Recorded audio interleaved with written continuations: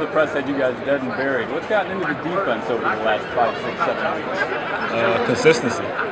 That's been the one thing that has helped us get better. Over the last month, even just the last month, is being consistent. We were so inconsistent at times throughout the course of the year that it was just we were hurting ourselves. But we've ironed out the small details in our defense. You look at Eli Manning's booth, a few down there, and there's about 10 reporters deep. How come there's no love for the quarterback of the defense down there? You know what? It is what it is.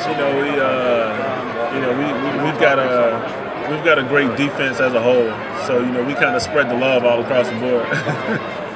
This is your first Super Bowl, obviously. Have any of the guys that have been around for a few years, have they given you tips on what to expect this week?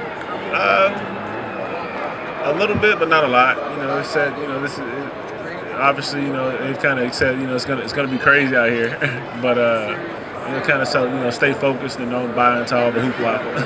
You guys got in yesterday. Did you get a chance to get out in the city at all? I went to St. Elmo's last night. Got a steak. It was pretty good. Off season, what types of things are you into when you get away from football? Just family. Spending more time with kids and just working out. Michael, what are the challenges of those two tight ends?